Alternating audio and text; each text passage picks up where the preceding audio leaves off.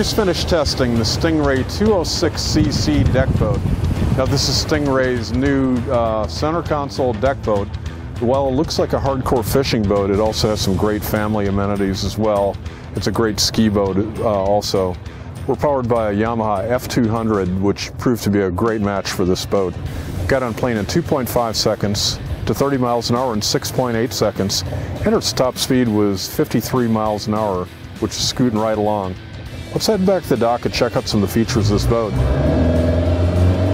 One thing we found out this boat loves to do is turn. I was able to actually turn it all the way to the stop, so if you drop a skier, you just turn around, pick them right up.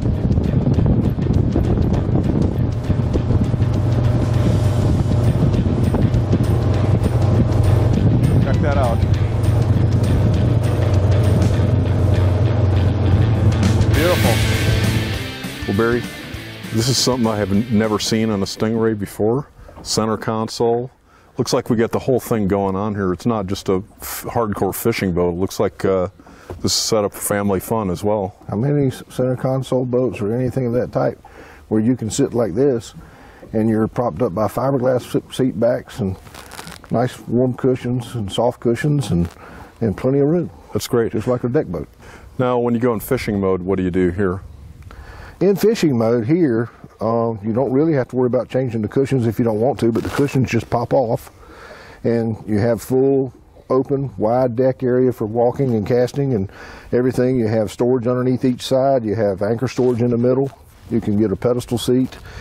You can have a trolling motor, which this one has the pod for. You have an option for stuff in the center console for there to be a forward live well if you need to, and it's just nice, comfortable, and everything for the fishermen. But it's also, as you can see, here for anyone to be able to sit back and relax. Hey, I think I could fish it from this position pretty well too. Might catch you a nap. There you go. That's right. Exactly.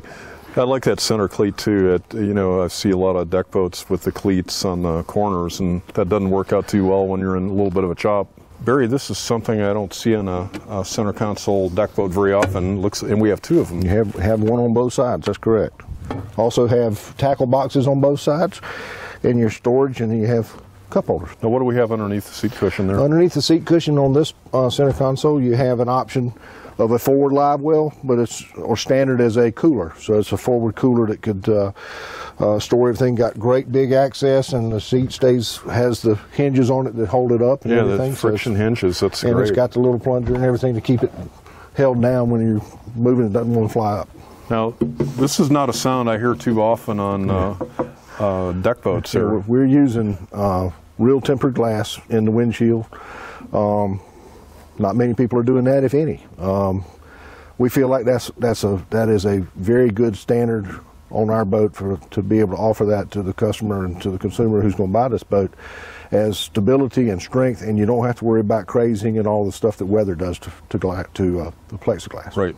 Now, do we have a head in this console? This center console does have a head in it, and it's on this side.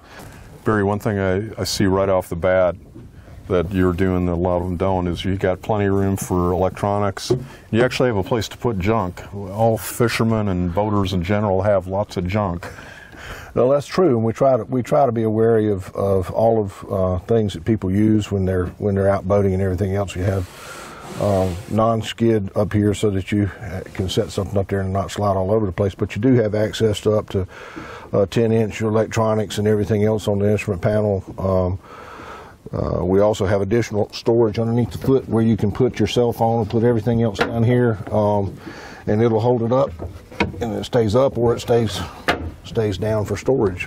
It's got Switchology stereo, all set up for comfort of two people sitting behind your nice tempered glass windshield. Well, I'll tell you what, when we're doing our performance test, one thing I really liked is this spinner knob on the thing. We were whipping this thing around. Right. This thing hooks up beautifully, by the way. We got it all the way to the stop, and it didn't blow out at all. So that's another part of the Z-plane hull that we have in our manufacturing that lets our boats really handle well in the water and having access. And you can, whether you're sitting down in this mode or you're standing up and you're in this mode, your steering is very active, and the bottom of the boat holds tight to the water. I see we got a stereo too here. Oh yeah, oh yeah. Everybody needs to be listening to good music or whatever they want to do. With all types, it'll tune right in. Tell me about the leaning post here. Well, we have a 3-position leaning post. It's kind of our design. It's something that we sat down with to see what's simple, what's easy, what works. And right now it's in the full sit-down mode. We have an option of pushing into the leaning post mode for the driver, and you have just 2 little slide downs and slide ups. And then if you want the aft facing, where you can sit facing aft and everything else. Underneath this console also is a standard with the boat, a live well. Yeah, that's great. So you have that in there too. Barry, I like the fact that you've made the rear platforms back here accessible with these 2 walkthroughs. When you're fishing, you might sometimes have to hop back there real quick. That's correct. But I like the fact that you flip them up and you also have seating too. Well, you're not always fishing all the time, and when you are in motion going where you want to go, it gives you more access for people to have a seat to sit in and everything else.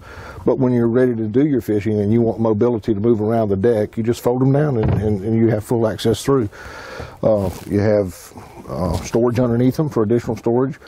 That side has a 3-gallon bucket that stays underneath there, and this side has your operating battery and everything else for other accesses.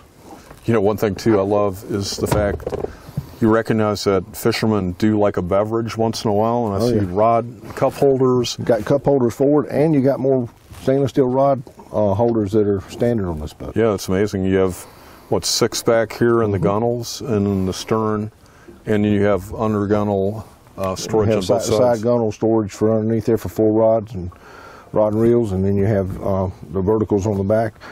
And Barry, what do we have underneath here? Under here we have storage for the cooler and access all the way into the bilge to be able to get to anything that you need underneath the floor accesses in the back. And behind the seat you have access to where the ski pole would go into it to mount into there. Yeah, this is a boat, looks like you can do a little bit of everything on for sure. Yeah, it's got a lot of options. Like we said, we're in the deck boat business, and we just added a center console to the deck boat line to give you access for multiple uses. For more information on the Stingray 206cc deck boat and other great boats, go to boatingworld.com. I'm Alan Jones, and we'll see you out on the water.